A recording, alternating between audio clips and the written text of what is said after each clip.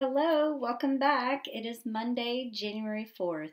I hope you had a wonderful holiday and Happy New Year. So this morning we will start at 8:45 as usual.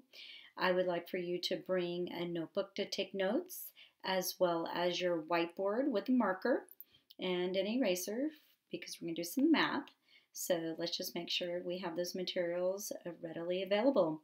Okay, at 10:30 we have small groups. And as usual, on Mondays, we have Izzy, Juliana, Sophia, Danny, Joseph, David, and Robbie. So for that meeting, you just need to have your Miraculous Journey of Edward Tulane book and some paper available. And that will be at 10:30. So let's make sure that we go to our meeting when we have small groups.